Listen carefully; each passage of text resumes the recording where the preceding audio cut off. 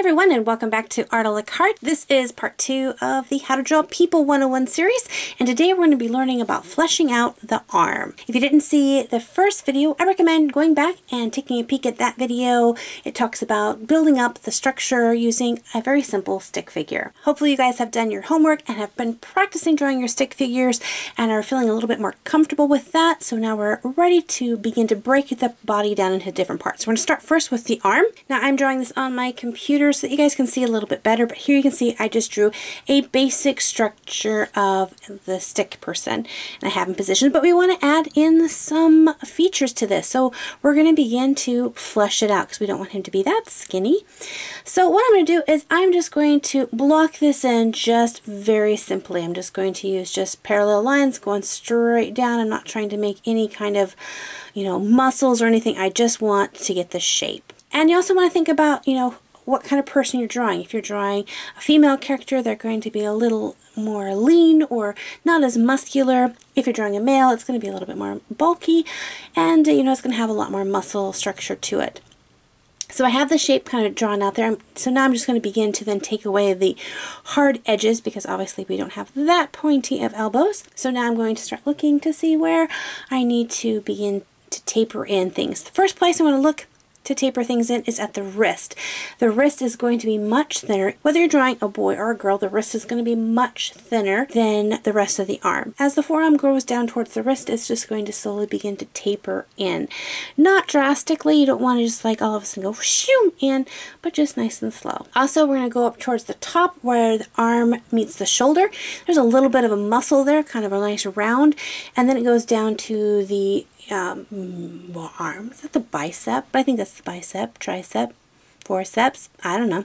It's that second bump right there. So you have the thinned out forearm and a little bit of the shoulder muscle and then the actual arm muscle. But another thing you want to think about is the armpit. That'll help your arm to look a little bit more dimensional.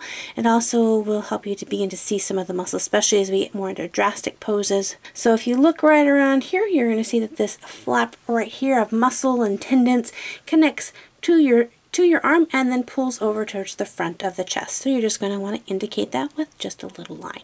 The first arm I did was a female arm, so I'm going to show you this is the same arm drawn with more of a masculine features. So you're going to see the muscles are much more pronounced. The wrist isn't so narrow. It's a little bit more of a sturdy build, but still follows the same thing. Now again, depending on whether you want to draw these cartoony or super realistic, the biggest thing I can tell you guys is just to look at real life and draw. Just draw all the time.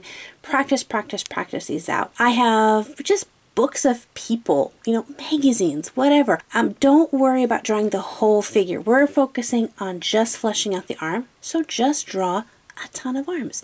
Take pieces of paper and just fill the entire paper out with these floating arms. I mean, it's kind of weird. Don't worry about drawing the hands. Don't worry about drawing the rest of the body. If you want to, you can connect it to a stick figure kind of thing, but don't worry about anything else. Just draw arms.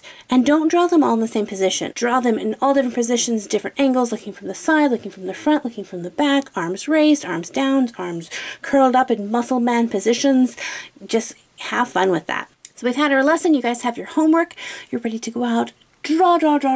We'll be back again next week with another tutorial. So you'll have all week to practice that out. Next week I'll be back with part 3 of the How to Draw People 101 series. So make sure that you hit that subscribe button so you don't miss out. I also have other videos coming out during the week. So have fun finding that. Have fun drawing your arms. And until next time, God bless you guys. And we'll see you later. Bye-bye.